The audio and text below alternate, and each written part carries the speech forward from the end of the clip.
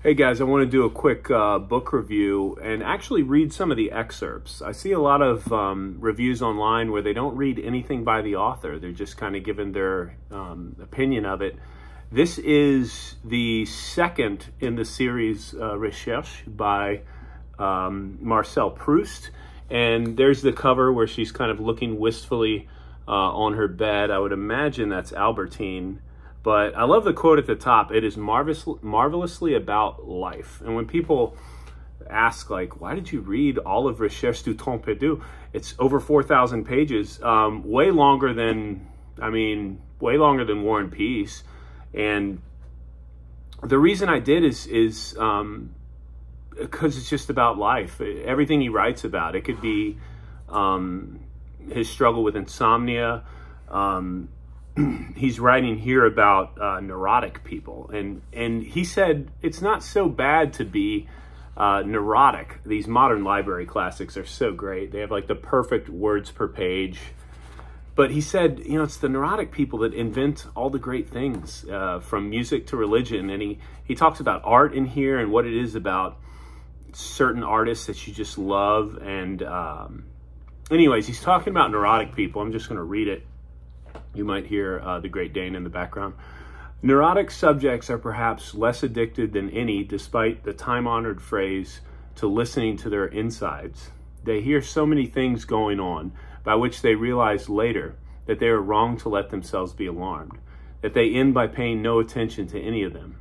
Their nervous systems have so often cried out to them for help, as though with some serious malady, when it was simply going to start snowing, or they were going to move house, that they have acquired the habit of paying no more heed to these warnings than a soldier, who in the heat of battle perceives them so little that he is capable, although dying, of carrying on for some days still the life of a man in perfect health. One morning, bearing within me all my habitual ailments, from whose constant internal circulation I kept my mind turned as resolutely away as from the circulation of my blood, I came running blithely into the dining room, where my parents were already at table, and having assured myself as usual that to feel cold may mean not that one ought to warm oneself, but that, for instance, one has received a scolding, and not to feel hungry may mean that it is going to rain, and not that one ought to fast, had taken my place between them, when in the act of swallowing the first mouthful of a particularly tempting cutlet, a nausea and dizziness brought me to a halt, the feverish reaction of an illness that had already begun, the symptoms of which had been masked and retarded by the ice of my indifference.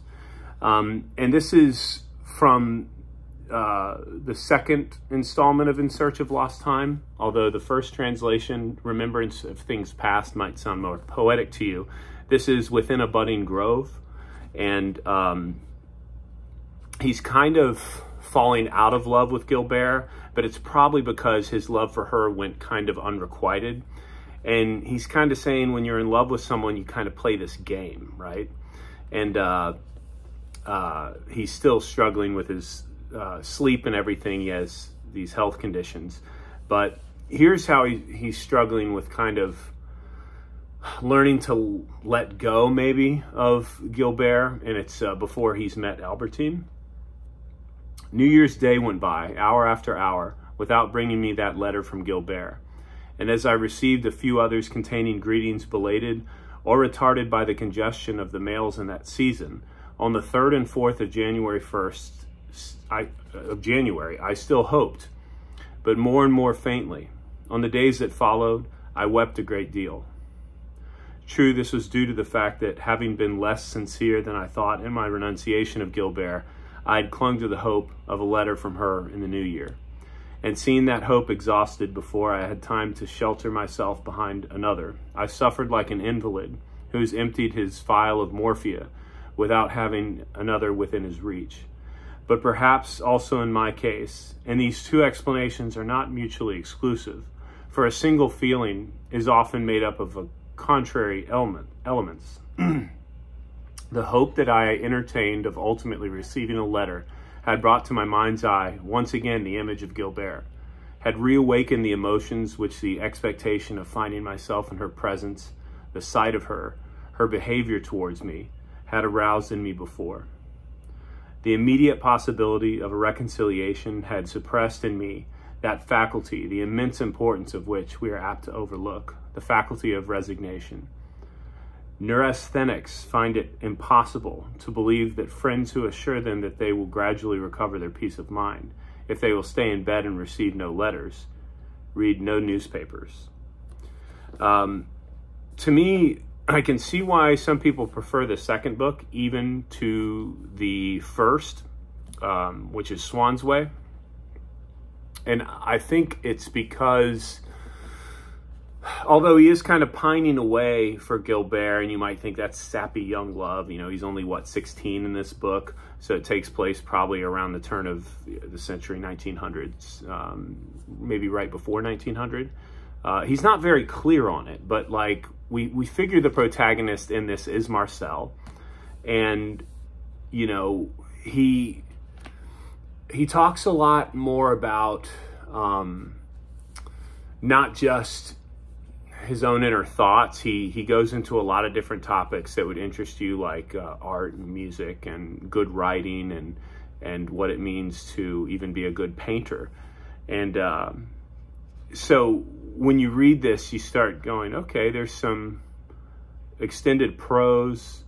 I don't tend to like the dialogue as much, but the dialogue sometimes, depending on who he's talking to, can reveal in a way how people criticized his writing at first and how hard it was for him to get published. But you know, Swann gives some of his ideas about art and what makes a good artist, and how someone you might really like isn't really that impressive to other people. Here's where Monsieur de Norpois is giving some of his opinions about life and art and politics. After launching this quotation, Monsieur de Norpois paused and examined our faces to see what effect it had upon us. This is page 44. I know I'm bouncing around.